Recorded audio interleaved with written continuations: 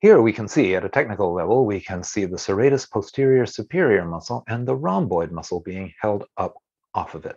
However, what we're looking at would function between any of the muscles of the body as we go down and look at the intermuscular fascia, which has been exposed as we lift one muscle up another. This kind of omnidirectional bubbly web is available between any of the muscles that you care to take apart and is a portion of fascia that is not widely described.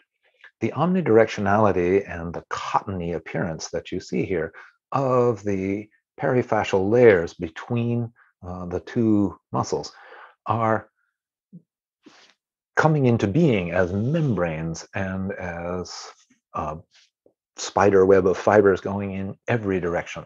We call this omnidirectional fascia because we can see as we change the forces coming up by lifting one muscle with the hemostat, we can see the fibers change their direction to match the forces that are being put on it.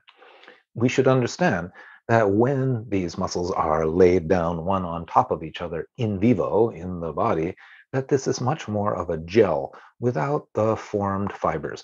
The fibers are being formed, are being pulled into their direction and being by the fact that the muscles are being mechanically taken apart from each other. This intermuscular fascia has been largely ignored in anatomies to this point and is the site of, for one, the passage of nerves and arteries, and two, as this fascia gets adhered, densified, stuck from one layer to the other, it can interfere with that physiology, but it can also interfere with the motion.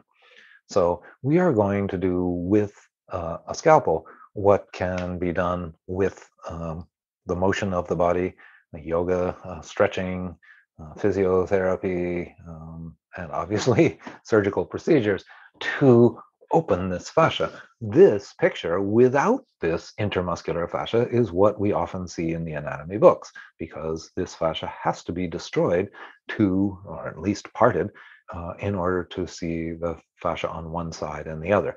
But we should understand that in function, in movement, in the daily um, dialogue between stability and mobility, that this intermuscular fascia is an underserved area that needs to be in the minds of therapists everywhere. Lifting up the edge of the rhomboids, we can see this intermuscular fascia, allowing a lot of movement between the rhomboids and the tissue underneath. If this tissue gets densified, if it gets scarred, if it isn't sufficiently hydrated, then movement between the two muscles is curtailed, and the possibility of injury occurs with very fast movement. This cotton all over the body either allows or disallows the stability and movements we need in our everyday life.